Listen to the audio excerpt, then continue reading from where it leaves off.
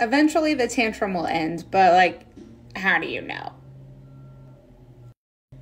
So the last phase of an emotional wave is the one that we call the downhill phase. And I'm going to tell you how to recognize when your child is in this space, because this is the time I want you to offer connection.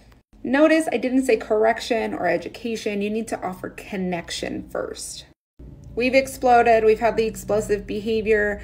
We kind of started to calm down. Okay. We're not crying like, right? So you're going to notice their body will relax, their face will relax, maybe they're acting tired. A lot of the times our children are going to seek comfort in this phase. This is when they're going to be okay cuddling, they're going to want to hug. Sometimes they'll even say, I'm sorry. A lot of the times they'll start yawning, right? These are all signs that our kids are in that downhill phase. The emotional wave has crashed and they're ready for connection. Now we use connection before correction because when we have explosive emotions, there's typically a rupture in the relationship.